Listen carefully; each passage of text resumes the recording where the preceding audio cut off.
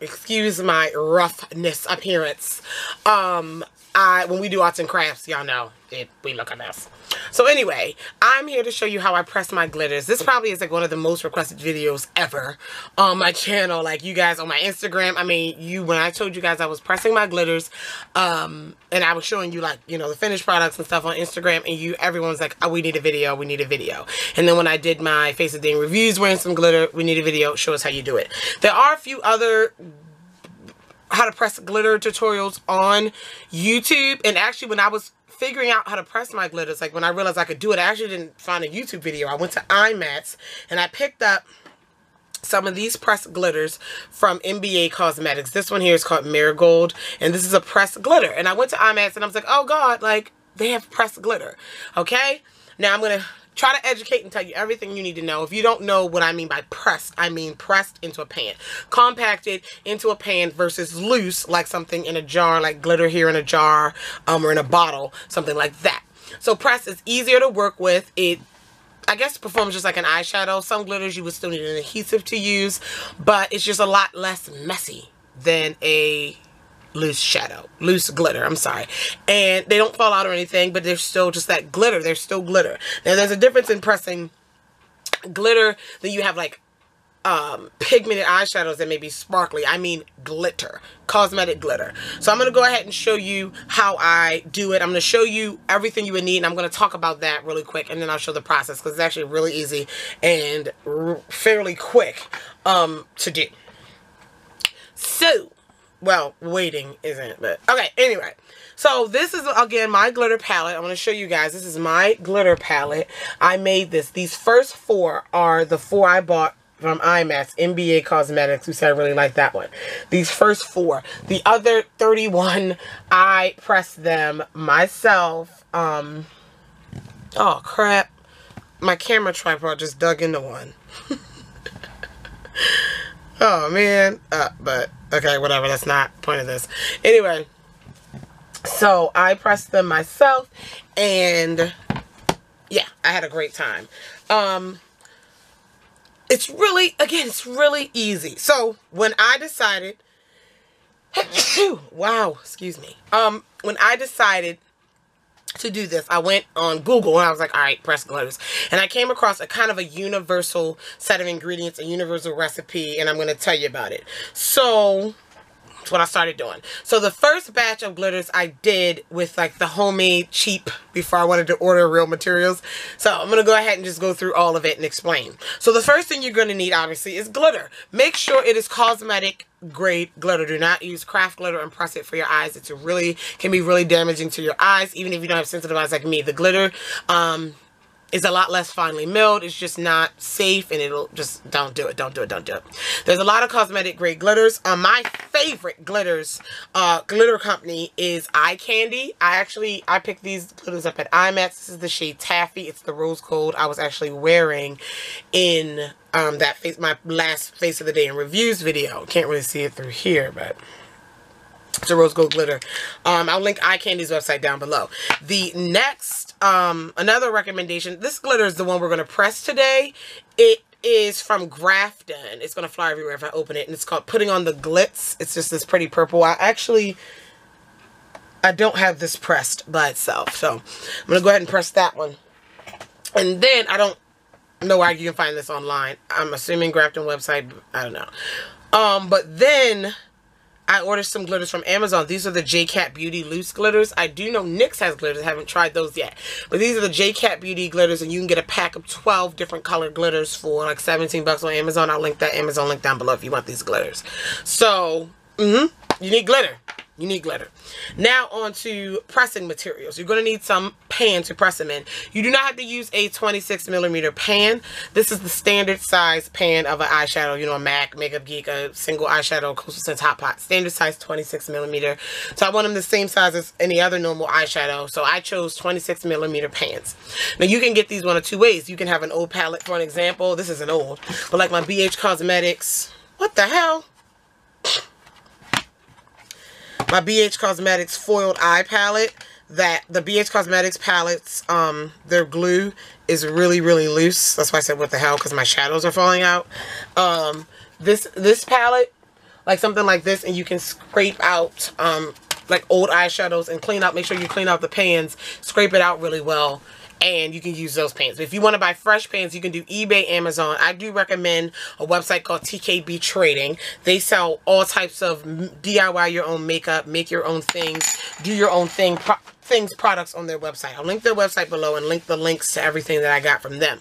So you're going to need a 26mm pan or any other size pan you want to press your glitter in. The bigger the pan, the more glitter you will need. All right. You're also going to need something to press it down with, like physically press it down. I got this pressing kit from TKB Trading.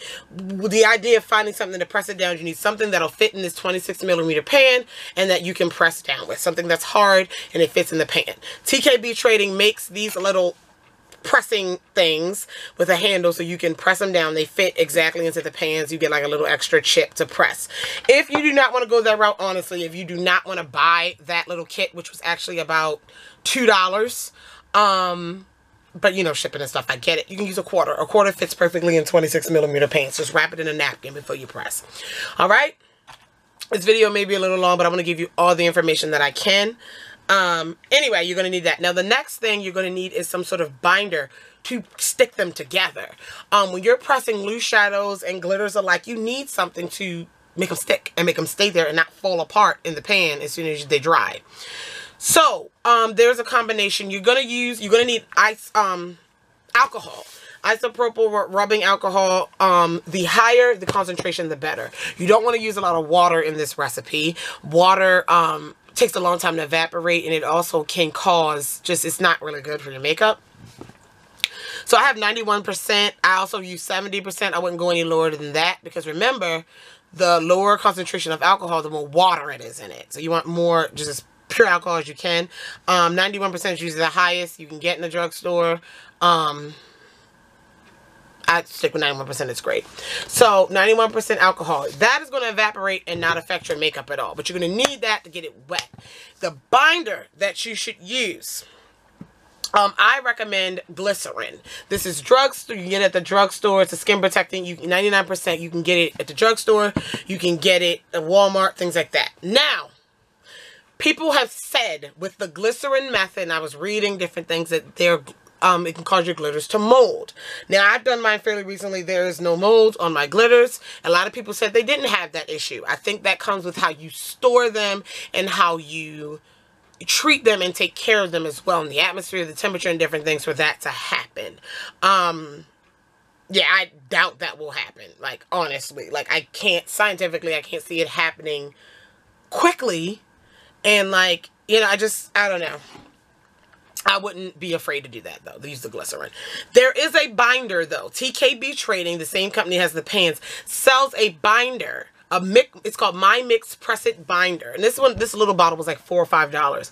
They sell a binder that's meant to be used to press things with. However, I like this binder to press loose shadow. For an example, this is one of my Shiro Cosmetics shadows from the Harry Potter collection. It was loose, straight loose eyeshadow, and I pressed it in the pan with this. This works well with loose shadow. I do not like it for glitters. I don't know if it's not thick enough. I don't know, but it does not hold these glitters together. I don't know if it's my type of glitter.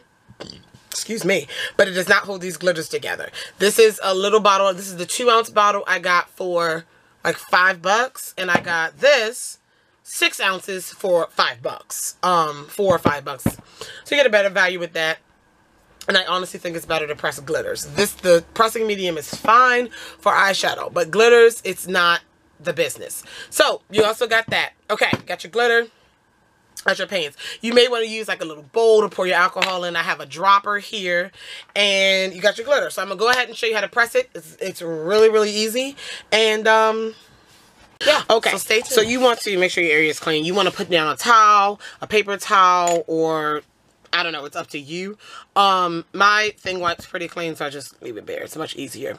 Okay, so you may want to pour your alcohol in like a little bowl or something. I have this little cup thing with a dropper. I'm going to use a dropper to distribute my alcohol. You may want to do something because pouring it doesn't give you a lot of control.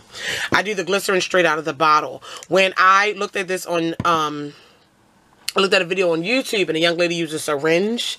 I have one of these to distribute like the drops, and it's so much air in it, it'll squirt everywhere. It's not really good for that. Like, they would mix their glycerin and alcohol mixture together first and then just use it in the...